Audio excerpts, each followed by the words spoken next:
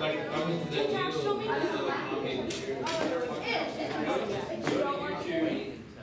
It will let you share it from YouTube. It won't let me copy it. Send it. I can't see her. She texted me. I guess we can do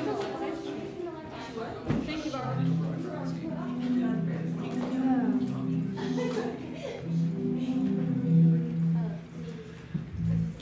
How's everybody doing?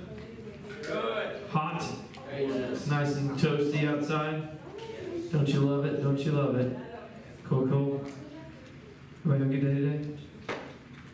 No? Yes? I mean, I get like a little bit. Oh, sorry, guys. Did anybody have to run today? Oh, I'm sorry. Did anybody have to lift weights today? Did anybody have to play music today? Did anybody have to go to work today? Did anybody have to sleep in today? That's good, that's good. Okay, so we're going to play a game. On the count of 3, I want you to tell me how old you are. 1, 2, 3. 17. Okay, so we're going to play a game, and this is, were you born before or after this event? And you have to guess whether or not you were born before or after the event. Okay, so here's how this is going to work. If you think you were born before, okay, you're going to hold up your right hand. If you think you were born after, you're going to hold up your left hand.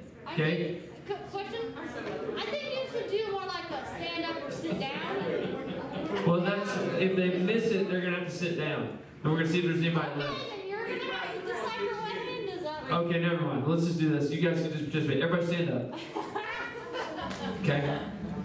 If you were born before, you think you were born before, you sit down. Or sorry, you stand up. You stand up. Before, stand up. Okay? If you were born after the event, you sit down.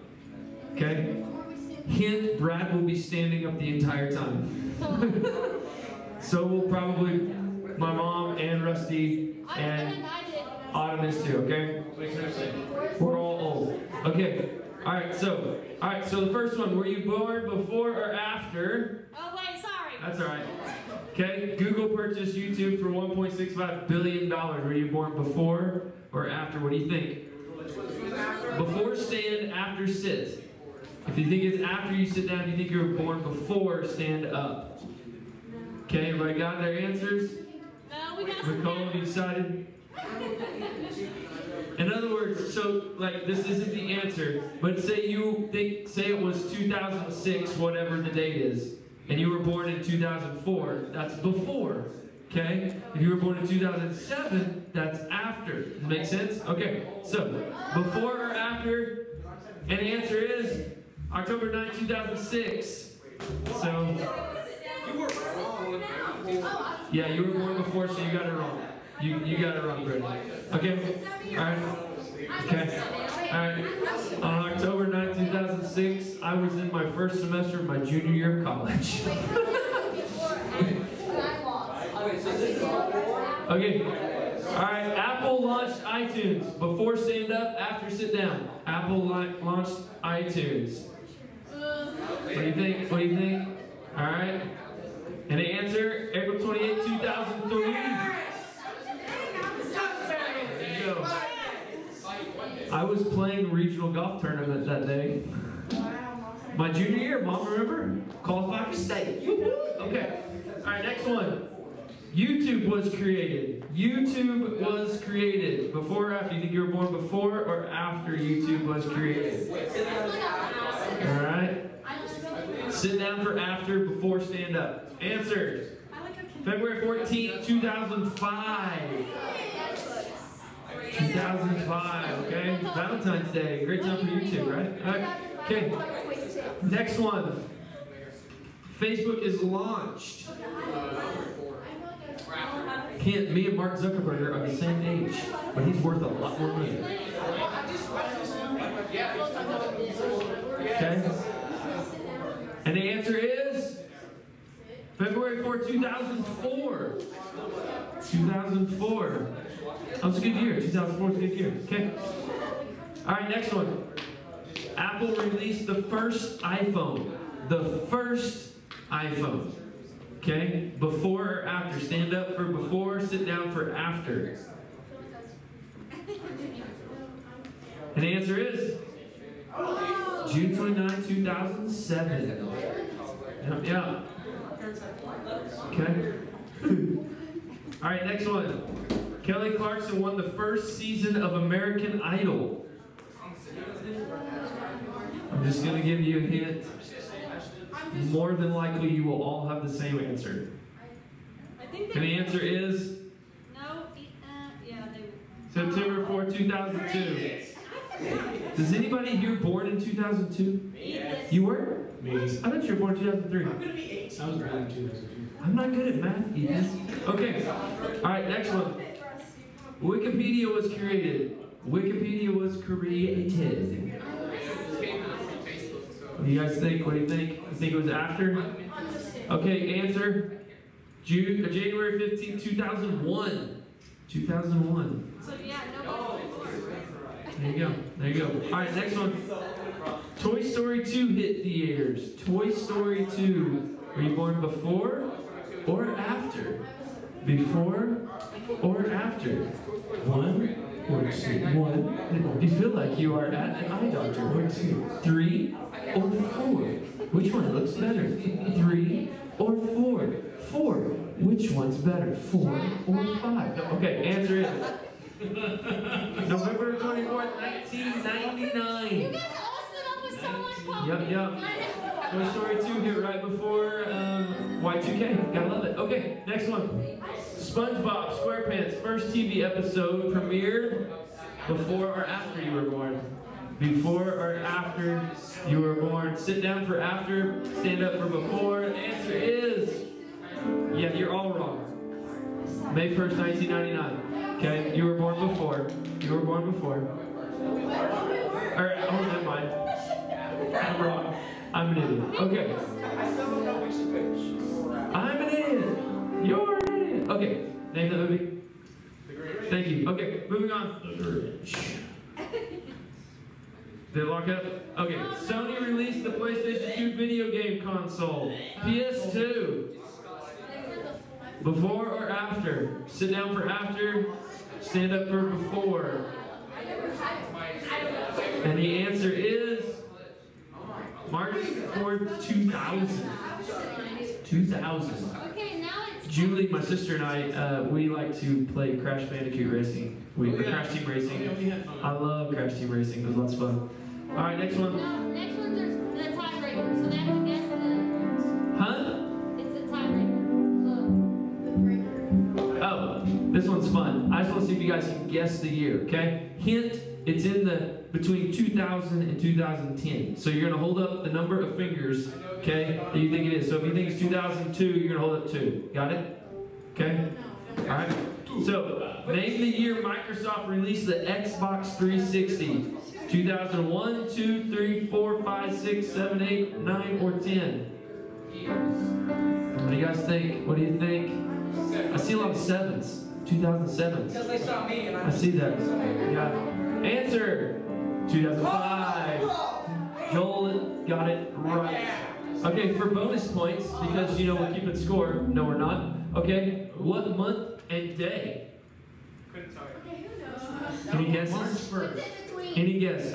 What do you think? March 1st. March 1st? October 22nd. October 22nd?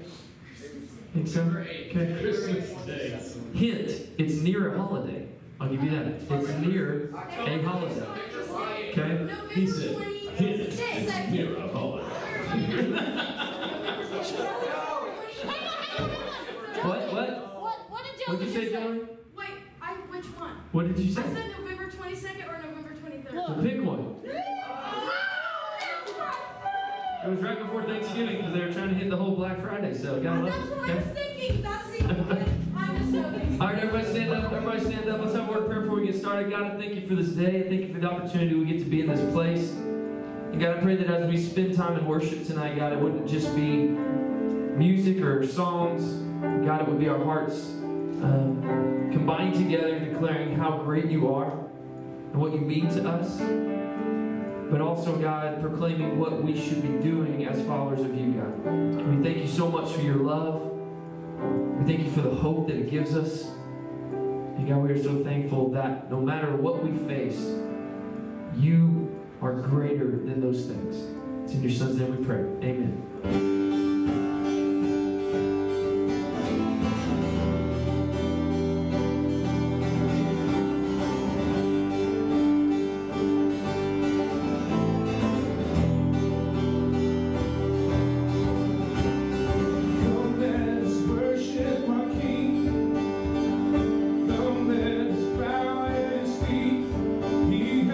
Great thing. See what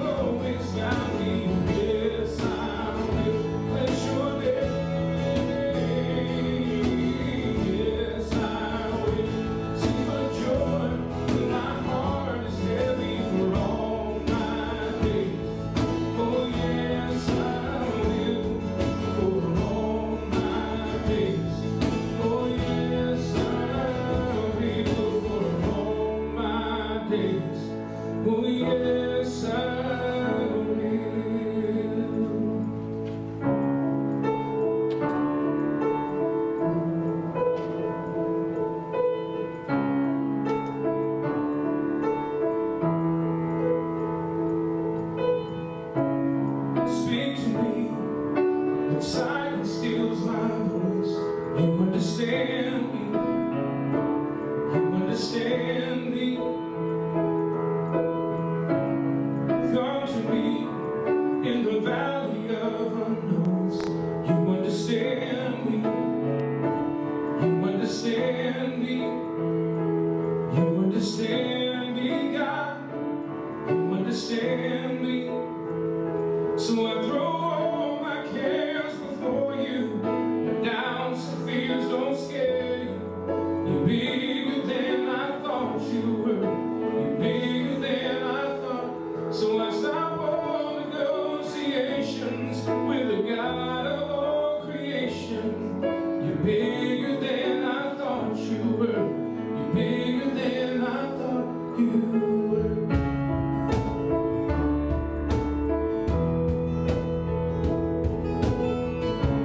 Bigger than I thought you were.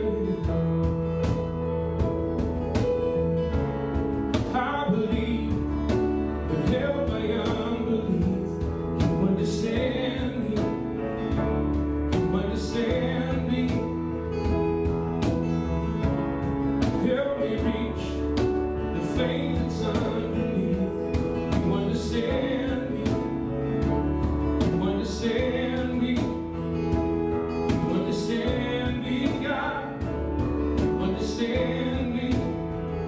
So I throw all my cares before you. Doubts and fears don't scare you. You're bigger than I thought you were. You're bigger than I thought. So I stop all negotiations with the God of all creation.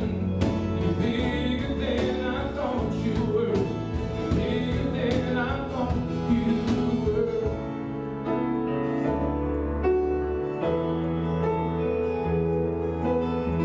I will rest in the Father's hands. Leave the rest in the Father's hands. I will rest in the Father's hands. Leave the rest in the Father's hands. I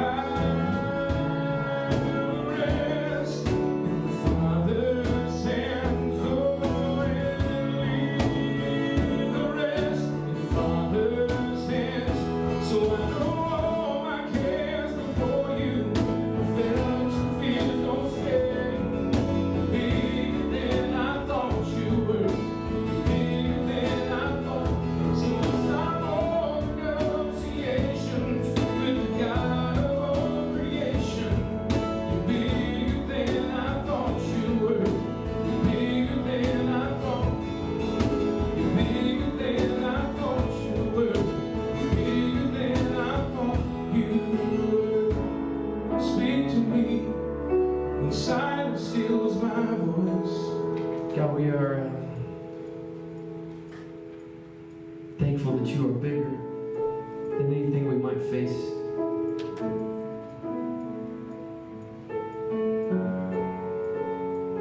God, I pray that each and every one of these youth would in this moment be able to put anything aside that's distracting them, that's keeping them from hearing from you tonight, God. God, that they would be able to focus in on what you have for them. God, if it's something that's bothering them with stuff at home, or at work, or with a friendship, God, help them to find you in this place, find your peace in this place, so that they can hear you speak to them, maybe through this song, through your scripture.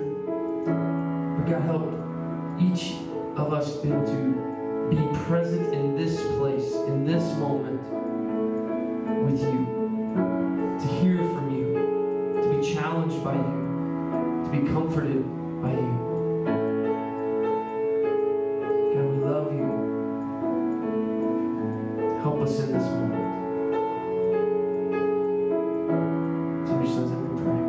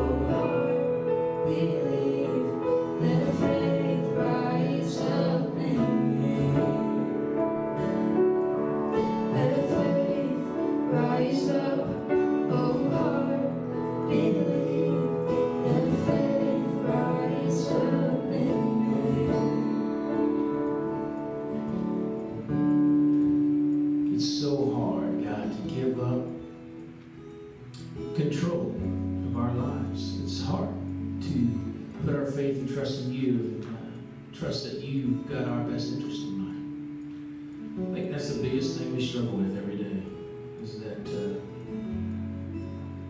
you got what best in mind is for us today, not us. And you know what's best for us, and we still want to do what we want to do every day.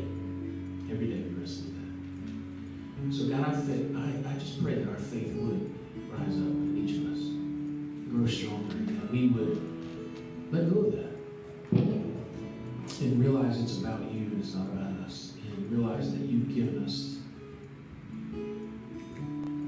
your love and your love to share with the rest of the world, and the rest of the world needs it, especially right now, more than ever. So God, just speak to us tonight, help us to listen, help us to heed, and may peace be still in our hearts, God. And you say we love you, we praise you, and thank you in Jesus' name. Amen.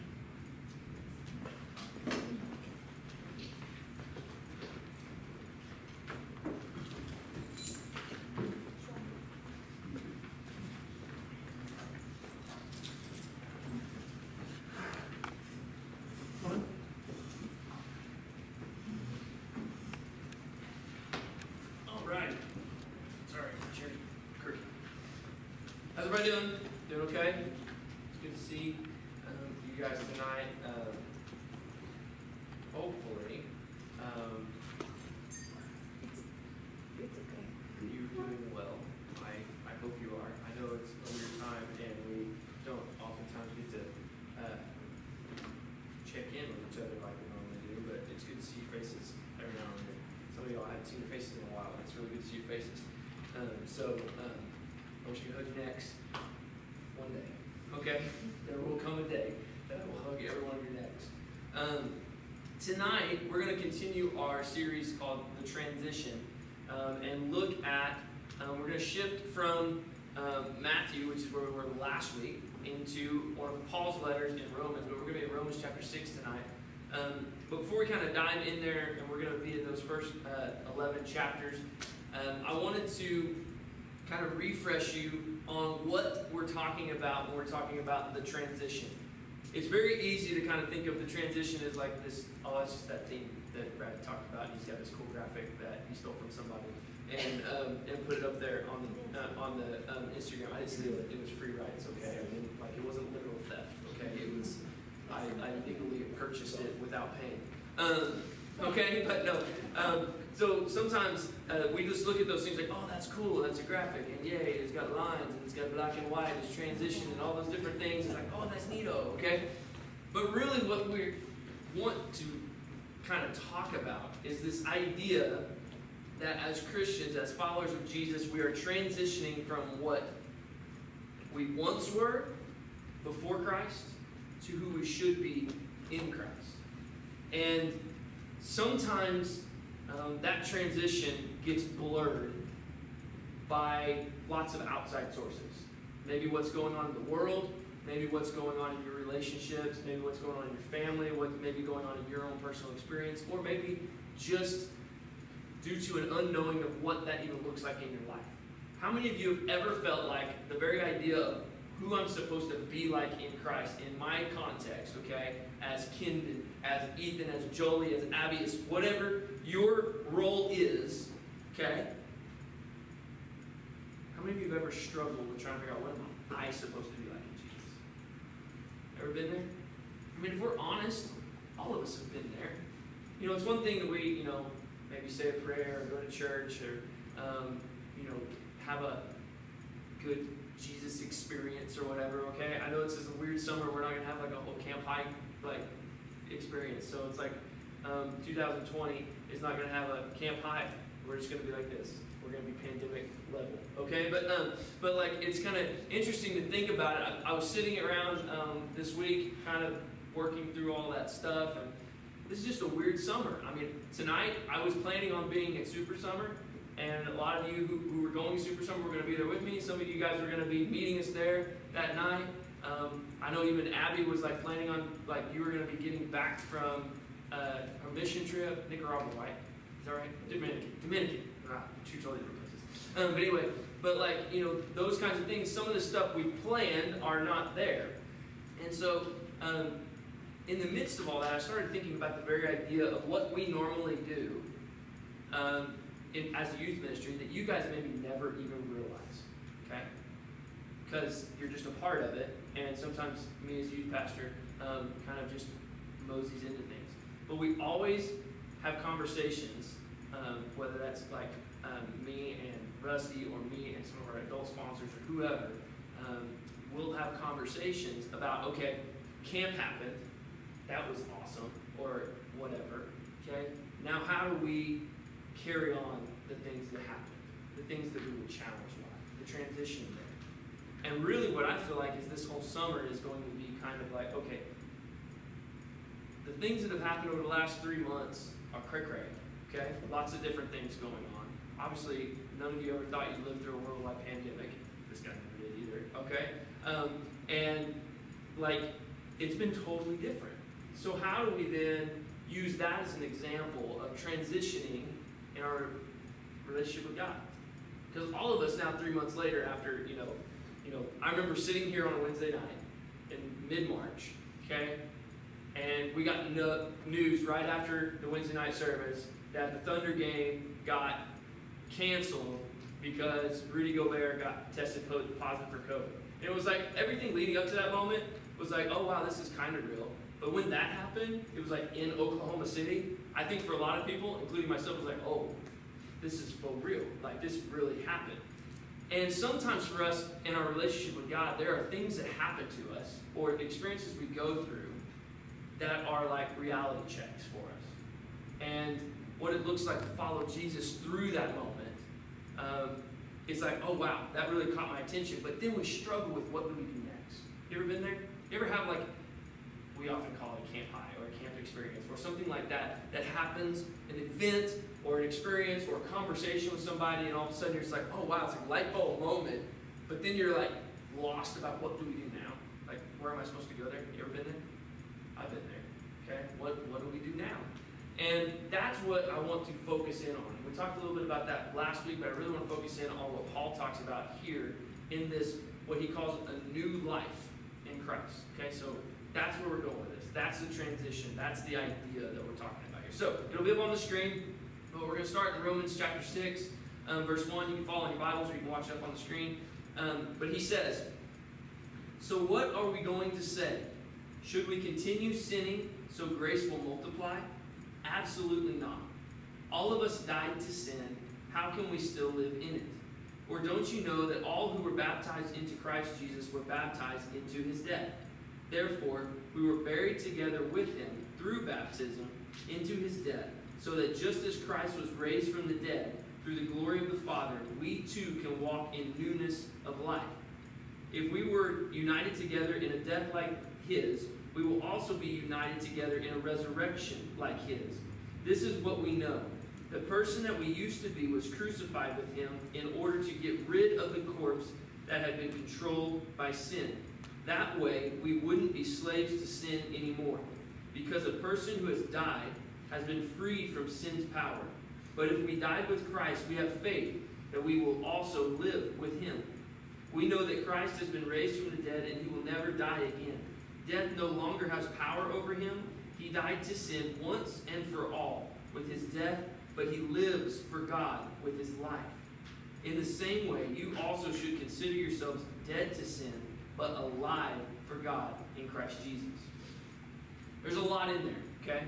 Like most of Romans is that way. Like you could dissect every 3 verses and you could spend an hour. Like there's guys that have written books that are this thick about just chapters of Romans. Okay, I had to read it in college, and that kind of stuff. But you could dissect a lot of things. But I really want to hit on about 2 big points, maybe a third if we have time. Okay, can we go with that? Okay, first one. He uses this example in the first few verses about baptism. And when I hear that, we all hear different things. Most of the time we think of being dunked in water or sprinkled by water or whatever you might think of from whatever your background is in that area, okay? And in the midst of all that, oftentimes we think, okay, for us here at Snow Hill, the way we do it, everybody's up in church, you got the pastor, he says his little thing, da-da-da, dunk you in water, you come up, you're soaking wet, you go dry off, you go back to church, and there's this kind of back and forth and a big kind of deal, right? But in that, there are words that we say when we baptize somebody, or at least here at Snow Hill, the words that we say, is that for you were buried with Christ, and we stick you in the water, okay? That's not really what water sounds like when you go down. But anyway, you go sploosh, okay, and out of the water, and, right? And then raised to walk in newness of life. That's really where this comes from is a lot from Romans chapter 6 right here. He's talking about you've been baptized in this way, okay? You've been put to death. These things, sin, death, everything else has been put to death, and now we're raised to walk in a new life, okay? Now, we always talk about how there ain't no magic in the water. We really just like yank it out of the well. Nobody like sprinkles any holiness in there or anything like that. It's literally just water from the well of Tuttle. It leaves crustiness on the baptistry and all that kind of stuff, all right? It's just water. So what is baptism in that?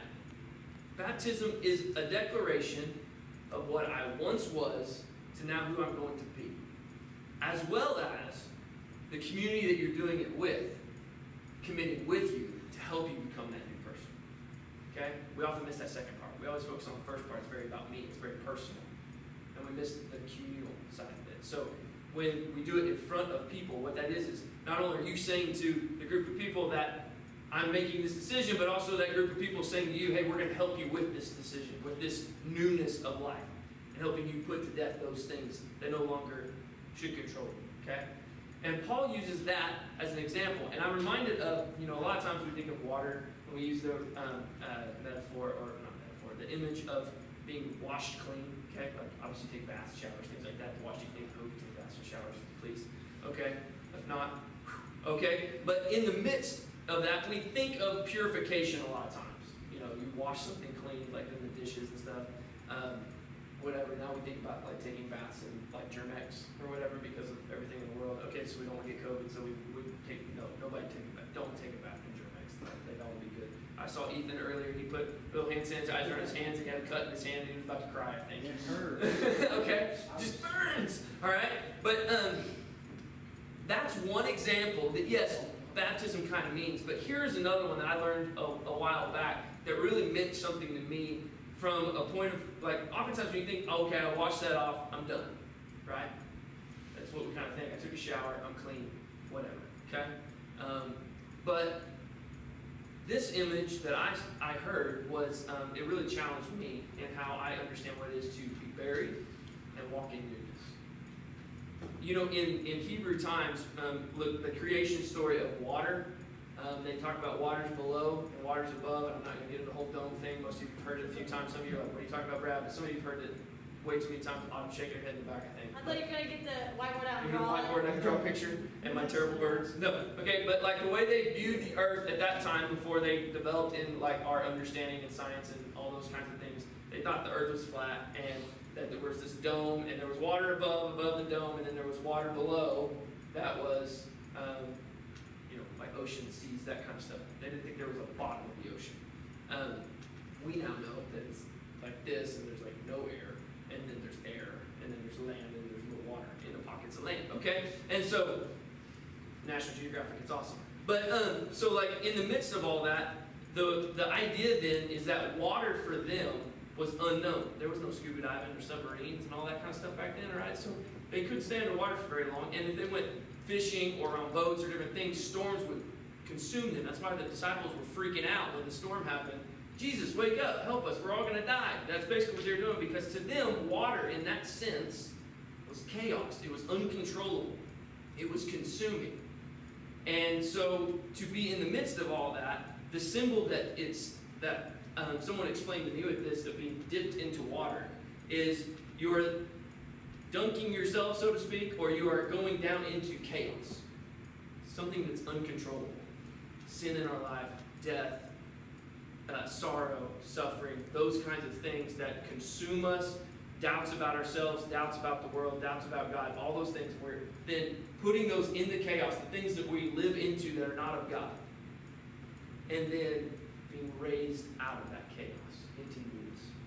When that chaos is left behind, the chaos of sin and death is left behind. And you now have this newness of life. And I love that imagery because it's not something that just ends. If I'm being raised into newness, it doesn't mean that I was raised and now I'm good. It's I'm being raised into newness. In other words, there is a continuation, a transition. It's transitioning from the chaos of sin and death, the things that were once about my life, what I did hold value to now something else. And that's what Paul's talking about in here, is there was once this life that you held value on that was not of God. Now, for some of us, that's hard to relate because maybe you made a commitment to follow Jesus at 2. Okay, probably not. But you were really young. I was 7, okay? But I took several years for me to grasp a lot of things. I'm still trying to grasp a lot of things. That's why it's a continuation of understanding this new life. Because I still, at almost 35, have lots of things that I need to still be putting to death. That I need to be leaving in the water of chaos. Many of us do. We have lots of things in our heads. Things that we should be putting away, that we should be getting rid of. And the best way to do that is to rise out of them into newness. To seek the things of God rather than the things that hold us back. And that's what Paul's talking about. And that's what baptism symbolizes in that, is there was this thing that held on to us. It no longer has to hold on to us. There's this newness that we should be about. This transition into being like Jesus. And then he kind of continues on. That's the first part, in case you were counting. Okay, that was only one. I knew you were like, wow, that's a long one. Okay, but no. He then moves into this idea of crucified with sin. So he moves from baptism to another imagery of crucifixion. Okay, crucifixion. Okay, crucifixion. All right, and I mean, we've all probably seen the image. Maybe you've watched Passion of the Christ or different things, but most of us have seen pretty crosses that hang on walls or we wear around our necks and stuff, which is kind of hilarious. It's I don't have anything against somebody wearing a cross around their neck or anything like that, but it's kind of funny. It'd be like if we did that in that day of Jesus, it'd be like today, having an electric chair hanging around your neck. I mean, because it was a form of oppression and death. It's just kind of very interesting. And so, but we think it's pretty, it's a reminder and all that kind of stuff. And that's nothing against it, because I think there are things that we should hold on to as reminders for those kinds of things. But the cross was a dark thing. It meant oppression by the Roman Empire. It meant death. It meant suffering. It meant just everything that was darkness and evil in that moment. And the very fact that Jesus went to the cross and left it all there is a reminder of what we are supposed to be doing in our own lives, is crucifying those things that hold us back, those things that are in the water of chaos, the things that are of sin and death, that are of no hope, that have no value in the kingdom of God. And that's where grace comes in. And I love how he kind of talks about, at the end here, verse 8, it says, "But if we died with Christ, we have faith that we will also live with him." Now, we oftentimes read that verse and we jump straight to heaven. Most Christians have, over several years. But he doesn't say that in here, okay? It just says, we know that Christ has been raised from the dead and he will never die again. Death no longer has a power over him. It's not like saying, what it means is that for us, there is life to live. We don't have to be living in this world of darkness and sin and death. We now have light to live into. There is a life that's given, a newness. There is something to look forward to. There is something to push after. Doesn't mean everything's going to be, roses, okay? And roses are a bad example because they have thorns, so yeah, it's kind of like roses. But anyway, they're pretty, but they hurt you. But no, it's different things along, it's not going to be just hunky-dory awesomeness. Life will hit us. But in remembering of that, we know that it doesn't overcome us. Because God gives us newness of life. There is something to live into, transition into. Once we put those things away, we can now live into the things we should be putting in and striving after. Okay? But I really want to hit home on that last idea. The very idea that if Jesus lived and died and put to death all those things with the cross, but then raised to live in newness himself, that is the example for us to put to death and live into this new life. Transition into the way of Jesus. Transition into the kingdom of God. All of us have stuff that we hold on to. Okay? Maybe you hang on to self-doubt. I'm not good enough, or I messed up here. Maybe you're hanging on to a relationship that's holding you down. Maybe you're holding on to something that somebody might say about you, think about you. Or maybe you're holding on to guilt for doing something that you know you shouldn't have been a part of. Whatever it might be, we all have different things that hold us back from that raising into newness. That we want to keep one hand in the water, so to speak, rather than just get out and keep walking. That is where we have to be reminded of God's grace. Because he says, I lost it.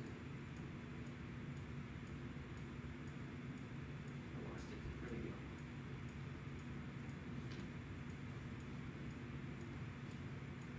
The very beginning, sorry, I lost it for a second. Very beginning says, so what are we going to say?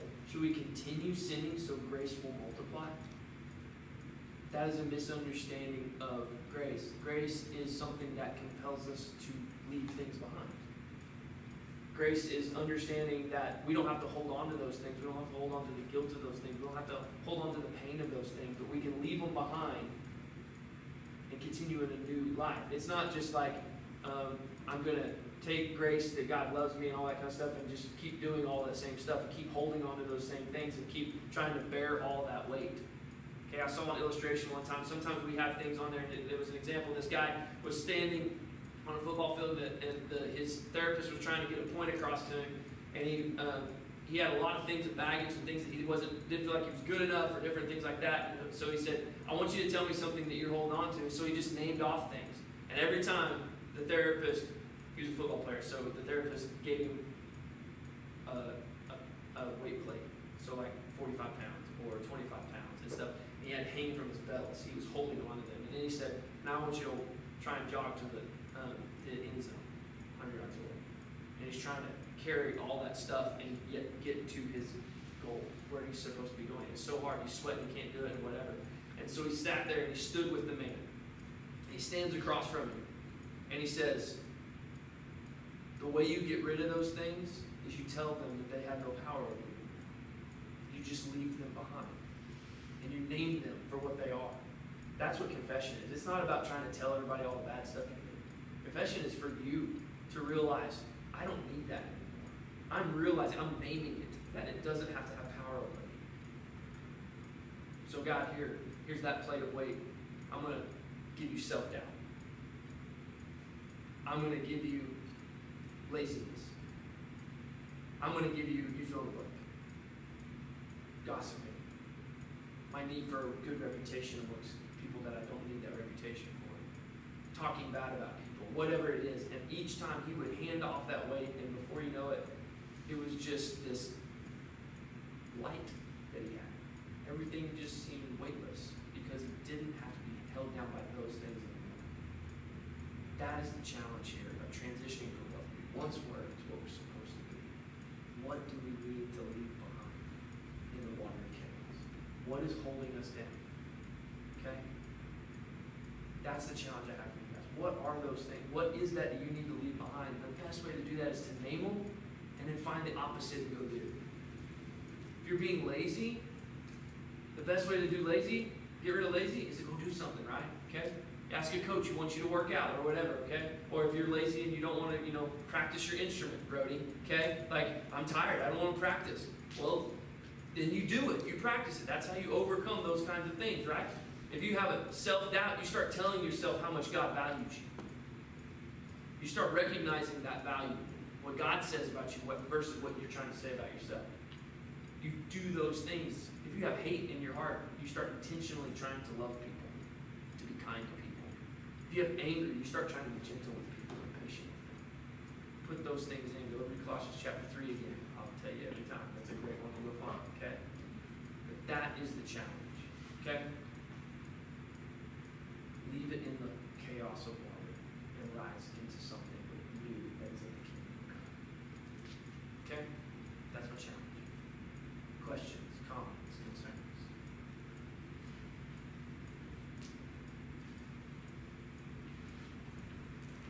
No? Okay. All right, I got a couple announcements.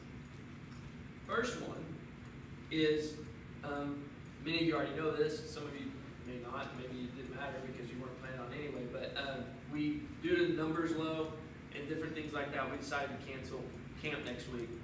There's a lot of factors into it. It wasn't just COVID-19 stuff, even though we all obviously have to factor that kind of stuff in. But it was also kind of thinking about, there were several people that were going to be left out of being able to go to camp for whatever reason, whether that was sports or different things. It was a whole different schedule. And so when I looked at it and we were going to have less people going to camp than what we normally have on a Wednesday night, that didn't seem fair for everybody who couldn't go. So why would we go and do that? So let's do something that we can include everybody. That can, as many people can participate as possible. So what we're going to do is we're going to use some of the same resources. We got lots of food. I mean, we got racks of ribs. We've got meatball subs. We've got tacos, hamburgers. So and everything in between, it feels like. And Lorraine's ready to cook it up and get us hooked up, okay? And so what we're going to do is we're going to do for the summer some different events that I'm calling Summer Remix, okay? Because this summer is whole remix. Let's just be honest. It's totally different, right? So we're going to have some different things. So like one night, we're going to have volleyball. And it's going to be like a volleyball tournament. Bring your friends. Invite anybody. We can have all kinds of food to hand out. So I know there's a group that likes to play volleyball back there a lot. Tell them to come. Make a team. Okay, we're going to have a bracket. We'll do the whole tournament, have a good time. I may or may not have a prize for the winning team. You just never know. Okay, but we'll do that. So we might, like one night, we might do volleyball and ribs. Okay, something like that. We'll have other games if you want to play and that kind of stuff. Then we're also going to probably have a cornhole night. We'll have a bunch of different stuff and ping pong and stuff like that. We may just have a, hangout kind of night, different things. We may do whatever, okay? Huh? Yeah, we'll play ping pong. Yeah, ping pong night. Okay? Different things like that. So we're going to look at that. But what I need from you guys to help me out is so that we can try, I want to make sure that as many people can be a part as they can. So if we were to pick, like, this is the best night for me to do it, okay? I'm going to give you, from what I've asked some parents and things like that, obviously Wednesday night is not the night because we're going to continue to do this because I think what we do on Wednesday night is important, plus we have food boxes and stuff like that. But I know some of y'all have like crazy schedules because sports stuff is like taking over your life. I get that, okay? And I'm going to do my very best to try and do that. And if we got to do certain things where we like change it up, one event is going to be on one night of the week and then the next one we'll do it on a different night of the week, that's fine. So here are some options, okay? You guys tell me whether it's yay, nay, or whatever. Monday night, Thursday night, Friday night, Saturday night, Sunday night. Any of those five. Okay? So, number one option just seems to be like in the past, but I know that it's not the case because a lot of y'all have weekend stuff, is a Sunday night thing. It's, how many of you like Sunday night? Forget about it. There ain't no way I'm going to make a Sunday night. Oh, there's no way. Ben has to work. Tell him to just not schedule that. Or you have Wednesdays and Mondays off. What time do you work on Sunday? 2 to close. It's not cool. I took off. We'll just go to Sonic and visit and get some drinks. I get paid. Just tell them you forgot. That's why you fly. Don't do that. Those are the things you leave down in the chaos of water. Or Ben, you just call in sick. Okay. And I then, know doctors now. Okay. what?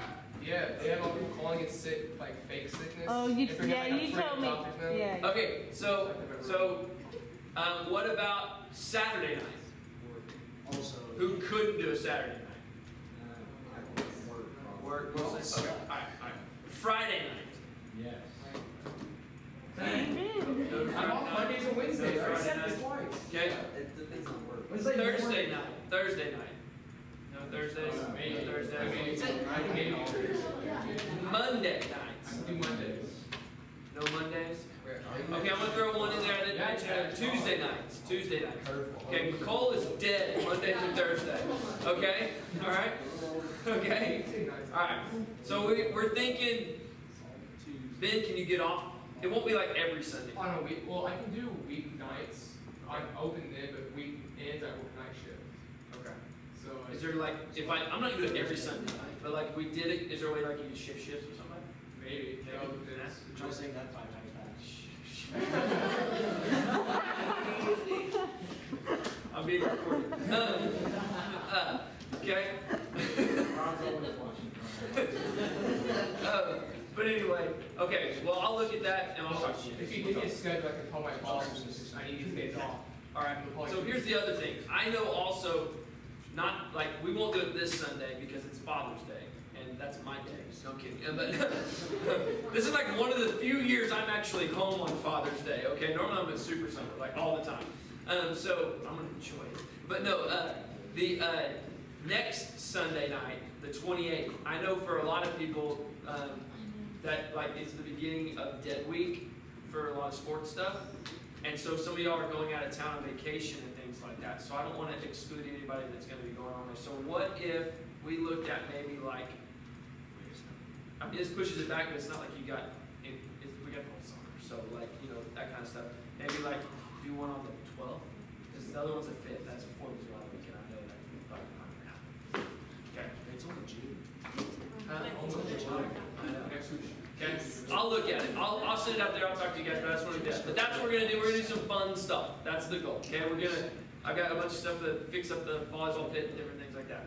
Second thing, okay, we won't have Bible study or Sunday night stuff this Sunday because of Father's Day. We'll still have church at 10:15.